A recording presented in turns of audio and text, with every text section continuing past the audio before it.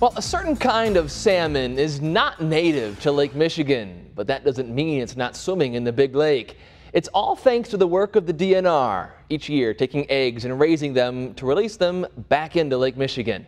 NBC 26's Josh Visti and Marissa DiCandido show us how that works in this week's Great Outdoors. Inside the DNR fish station in Kewaunee,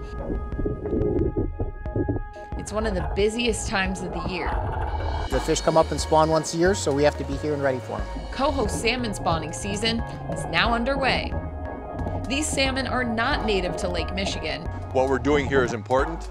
Otherwise, we wouldn't have the fish out in Lake Michigan that we have. It's this DNR process of gathering eggs and raising the fish that keeps the lake stocked. Overall, we're shooting for about 1 million eggs total, and we'll stock back about 500,000 fish as yearlings next year.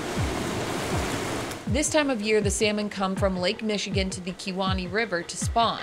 The DNR collects the fish and removes the eggs, taking them to a hatchery. Once the fish are hatched and they rear them up for a certain period of time in the hatcheries, then the fish are stocked back into the streams. These salmon help control the alewife population in Lake Michigan and make for some great fishing. And we're still maintaining that balance out on the lake, making sure that we stock enough salmon to support the fishery, but also stocking enough salmon to not overcrash or underutilize the alewife population that's out on the lake.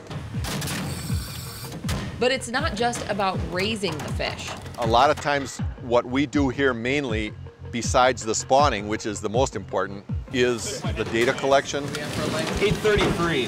These yearly collections helping to track trends. They'll take all those samples back to their lab, analyze them, and then they get back to us and let us know kind of how healthy of a spawning population we have. Once the DNR takes the eggs and studies the fish, their life cycle is over, but the fish don't go to waste. Some are donated to local food pantries for people